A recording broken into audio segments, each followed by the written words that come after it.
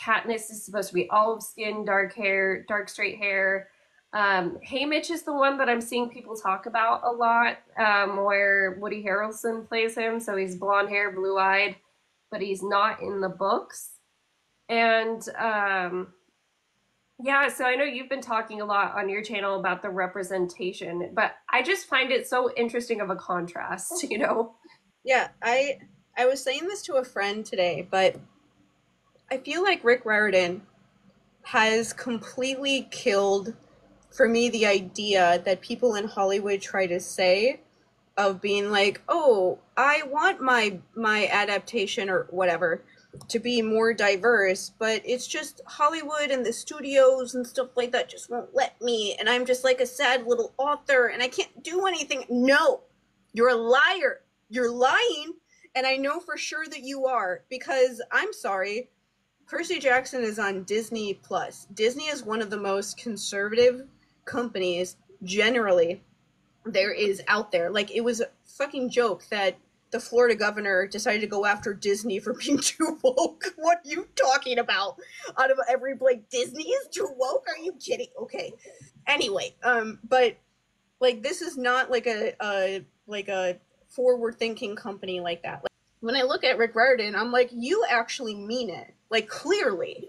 And so that means that other authors don't, because if they did, they would make it happen. Like, I'm sorry, but if Rick Riordan can make, like, if you didn't watch or know anything about the Percy Jackson show, right? Like, you saw a picture of like the cast, you would think that it was like a fan cast where they like race change all of the characters. Like, there's like, that happens, and usually that's what fandom has to do.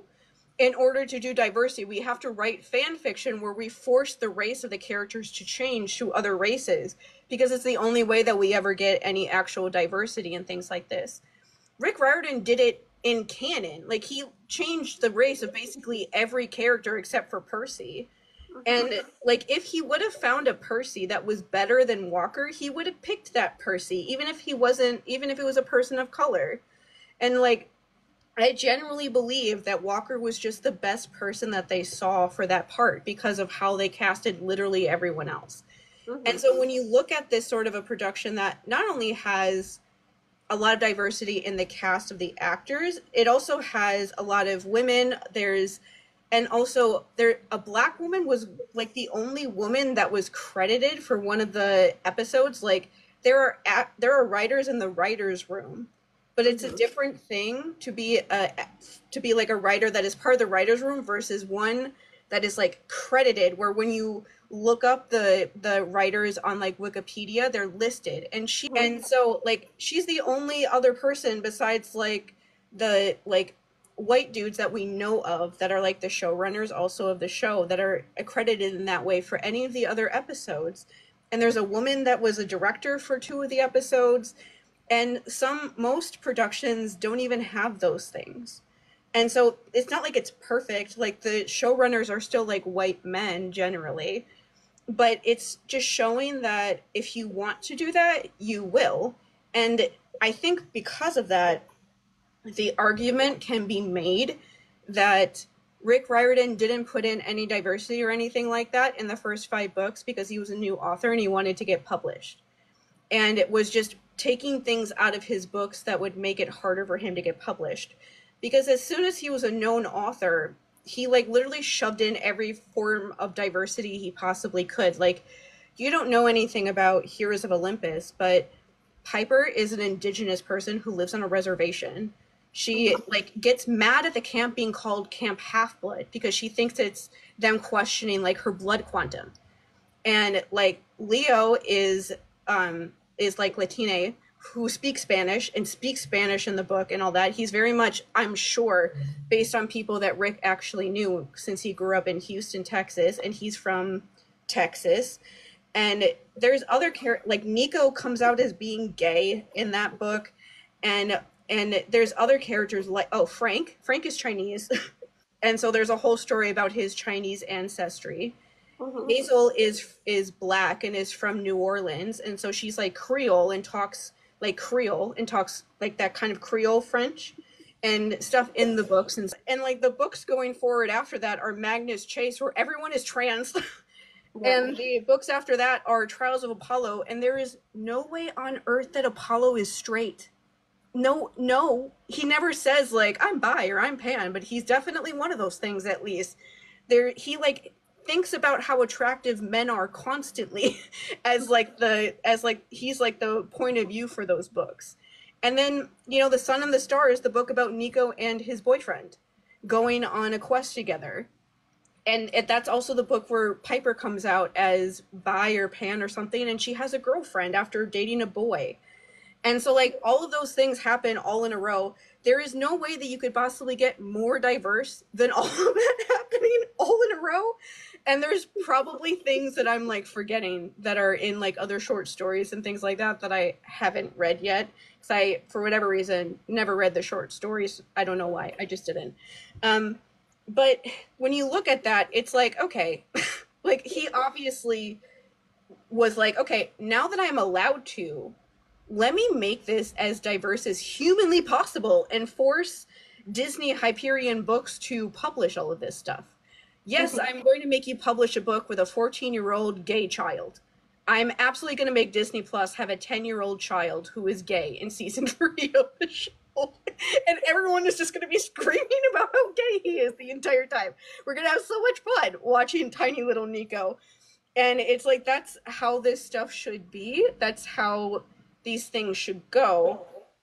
And so when you compare that to the Hunger Games, when I read the Hunger Games, I assumed that Katniss and Gale and Haymitch, since people have mentioned Haymitch, I didn't remember what he looked like in the books, but I believed them.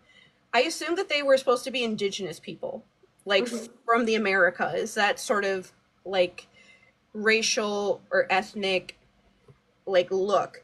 They definitely are not white, like at all. Like I can vividly remember when they announced the casting of Jennifer Lawrence and Liam Hemsworth, and I was like,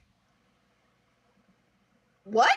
Like that's not what that's supposed to be at all. And so I have a whole like chip on my shoulder about Hunger Games, because so many people look at those books as if they are like radical or revolutionary for existing.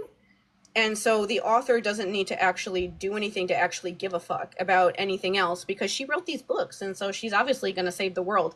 And I think this is like a weird analogy, but I feel like the fandom is almost like becoming aware right now with how they want Haymitch to be a person of color, even though that quite literally makes no sense whatsoever. Like, you can't have what's his face play a white dude with blonde hair, play him in a trilogy of movies, and then when he's and then when he shows him as a young teenager, he's suddenly a different race. Like, that's never going to work. And but the whole thing that has always frustrated me personally about the Hunger Games, I read those books and I thought the first one was good. I thought the second one was less good, and I thought the third one was literal shit. And if I could have, I would have started it on fire. I'm not even joking. I read the third book. I like downloaded it offline because I was a college student, had no money, and couldn't buy the actual book. But I wanted to know how it ended. As soon as it ended, I deleted it from my computer.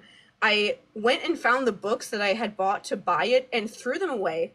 And I went into my sister's room, because I lived with her at the time, and told her to never read the books and never watch any of the movies. And we never did. I made my sister watch the first movie with me because she knew that I was reading the books and I liked it. And we didn't think the first movie was that good. Like, I'm serious that if Walker plays Haymitch, which he would, and he would be great at a role like that, it's literally the only thing that could get me to watch Hunger Game movies again. Because otherwise I'm just like, I don't know why these movies exist. They shouldn't be here. This feels like a joke that there's like Hunger Games merchandise when the Hunger Games is calling out people making merchandise about itself. Like, what is going on?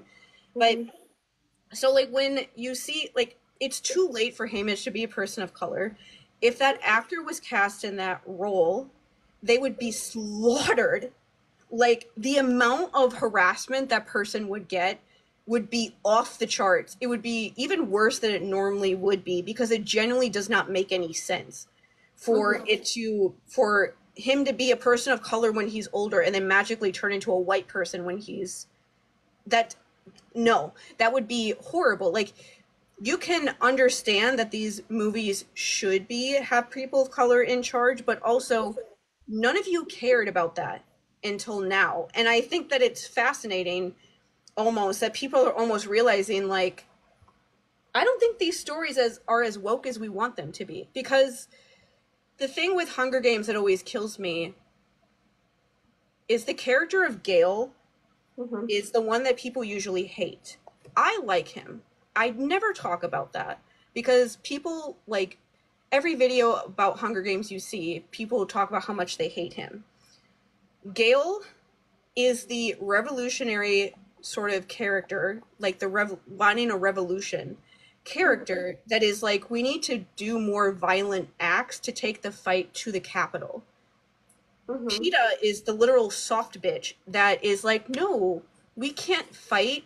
We need to, like, make bread and talk about how much we love each other. And that's the way that we're going to win against the capital. Like, he is like the peacemaking one.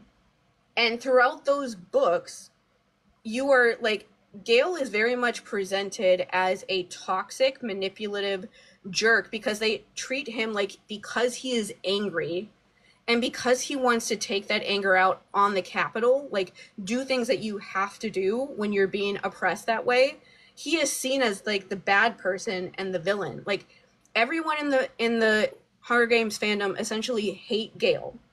And I'm like, he is that person. Like, he is who you want everyone to be. He is the people that are, like, protesting. He is Palestinians trying to fight against being slaughtered by Israel. Like, you guys are usually on the side of this person, but this book series made you hate him. There is a problem with that. Like, when I read these books, I was just like, I can't take any of this shit seriously because you're demonizing the one character that is right. I don't, like, even though he does things in those books that are, I'm sure, like, not that great, I'm like, his characterization is so flawed because she wants so badly to do this message. Like, she's literally doing the I'm gonna post a meme with Martin Luther King Jr. quotes. Mm-hmm. Like, I did not know until the new book was announced that the author had not said anything at all about Palestine. I was like, how do you write the Hunger Games and you say nothing about Palestine? Like, I feel like you should explode from, like, just the most ironic thing that's ever happened to me. And it's not even happening to me, it's happening to you. And so I was legitimately shocked, and it still shocks me that that is somehow true, that she hasn't said anything, and that people are trying to gaslight themselves into believing that this book is going to make some big statement about it. And it's just like, I don't know why you would have somebody as a favorite author that would let you wonder for this long what she thinks about genocide for 8 months and is making you read a book to find out. Like, that is, if Rick Riordan did that, I would drive to Boston to slap him. Like, he would never do that because he wrote a blog about it 10 days after everything happened. And so he doesn't do that. He very much put himself out there and put himself open to critiques on, for pro-Palestinian and pro-Israel. Like, there are critiques on both sides when it comes to what he said, but he still put himself out there and said something when he absolutely did not have to. And I'm sure Disney was very mad at him that he did that. Yeah. Like, especially in October, there's no way that they were like, yes, Rick Riordan, 2 months before your show starts, absolutely get on the internet and and say that Palestinians are being genocided by Israel and that it's wrong what's happening to them and that they deserve to have a state and they deserve to get funding to make themselves a viable state. That's absolutely what they wanted him to do. He did it anyway because he cares about what his fans actually think of him. Rick Riordan in the past did things in some of his prior books that were like Arab sort of stereotypes. But the fact is that he, like, responds to when he makes mistakes. He did that, Mm-hmm. took himself off of social media because he didn't want to hurt his like audience anymore. and he started his imprint. That's why he started his imprint, because he realized, like, I'm fucking this up. I'm not the one who should be doing this and telling these stories. So I'm going to give people from these cultures a platform so they can do it, because they should be the ones actually doing it. It shouldn't be me. Mm-hmm. So, like, that is the best way to handle when you realize what you're doing, is to cut off you harming your fans further and platforming the people who deserve it. And Yeah. so, like, he made mistakes, but he has actually tried to change and has actually taken steps instead of just being like, I'm sorry. He's actually did things, actionable things, to fix what he did wrong. And Mm-hmm. so Suzanne Collins doesn't do that. She takes the story of Palestinians basically and makes them fictional people and puts them into a fictional world, as if, like, you need to do that to get people to give a shit about them. And so it's, I don't even know what to say about this stuff. Like, I turned off the comments on the video I made because people kept being like, she wrote these books, so she doesn't have to say anything. And it's like, why? Like, I thought that 3 weeks ago everyone was like, cancel celebrities. But this girl, this woman in freaking Connecticut writes a, like, the whitest bitch ever, like a rich woman who lives in Connecticut, and, like, whitewashed her own book series on purpose. Like, absolutely let them do that. Like, she could have easily stopped them, clearly, because Rick Riordan stopped. If they tried to do any of that, he would be like, no, absolutely not. And so clearly she could have tried to make things different. She didn't. And so she let them do that to these movies. And so she clearly doesn't care. And, like, I don't know why people, I don't get it. I don't know why people are willing to, like, her books aren't even that good. Like, I don't know why people like them so much. It's very hard for me to understand. It's hard for me to understand a public figure at all that would leave their fan base wondering how they feel about a genocide like this, especially when you wrote a book series that is basically about the Palestinian story. District 12 is pretty much Palestine, like, it's indigenous people mixed in with people that have colonized them a little bit, like PETA's family. But they're, like, very much in, like, out there just taking care of themselves. They don't have any money. They don't have any support. They have to go and, like, hunt to find food to feed themselves because they don't have anyone else from anything. People in Palestine right now are literally being starved to death because the only food they get is from Israel, and Israel won't give them anything. The capital won't give them enough food to survive on, and so they have to go and kill wild animals to survive on. It's very blatant. Mm-hmm. And so an author like this, especially not saying anything about this and just kind of hand waving it, it just feels weird. Like, they keep bringing up the thing she says of, like, oh, I don't write Hunger Games books unless I have something to say, as if it's, like, a big statement. And I'm like, do you know that's every author? Mm-hmm. It just makes me sad to think that, like, there's so many Palestinians that are on TikTok right now begging for money, and it, like, legitimately hurts my soul every single day seeing all of them, because I can't give them any money because I don't have any money. And I really wish that I had money that I could give them, because I would give them everything if I had any at all. And that's bad enough already. And it makes me sad to think that somebody like that, one of those families, could run into a video of somebody making a video trying to justify Suzanne Collins not saying anything about them. Mm-hmm. And it's like, I guess the thing, too, about the blog that Rick Riordan wrote about Palestine, he talks about in that blog that children in Palestine and children in Israel wrote him, like, fan mail. Mm-hmm. And they said that his books made them feel understood. And it Mm-hmm. makes sense why they would, because this is a book series about child soldiers who are in the middle of wars. These children are literally in the middle of wars. Even, like, as Israeli children definitely are a lot safer than Palestinian children, but they still live in an environment where they are told constantly that they are in danger by a bad, evil force that is trying to kill them. Even if that is not true, they are told that. and that Mm-hmm. affects them and how they feel, how safe they actually are. And so if Rick Riordan, who is a child-based author, got letters like that from people in Palestine and people in Israel, there is no way that Palestinian children did not write similar things to Suzanne Collins. And Yeah. they deserve to hear something from her. There's no way that a Palestinian child did not read The Hunger Games and feel like this book is about me. And so it makes me feel horrible that people are openly advocating for this author to not have to give them an answer.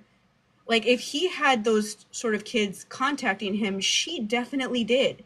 Mm-hmm. Her books and movies are have sold more from Percy Jackson because they're seen as for adults, so people are more likely to read them. And it just they deserve an answer. There is no reason why a Palestinian or Israeli child, or even children from the other countries in the Middle East that also have similar stories as the Hunger Games, deserve to be ignored by the author. Like, don't you want to know that the people who wrote things that mean a lot to you care about you? Like, when Rick Riordan wrote that blog about Palestine, he was in the middle of doing a press tour for Chalice of the Gods. That book came out like a week after he wrote that. The blog that he wrote was actually supposed to be him talking about the like press tour and meeting people and how that's been and what it's been like and blah blah blah. Like, there is parts of that blog that is about that after the Palestine part section is done. But before he did that, he was like, before I say anything about my book tour, I need to talk about the ongoing violence in Israel and Palestine. Mm-hmm. Because he was like, I can't justify myself writing something like this, promoting myself without acknowledging what's going on in the world. And so it's like, if he could do that and he's hasn't been on social media in 10 years, he can find a way to do it when literally nobody was asking him at the time what he thought about it, then you can too. And Mm-hmm.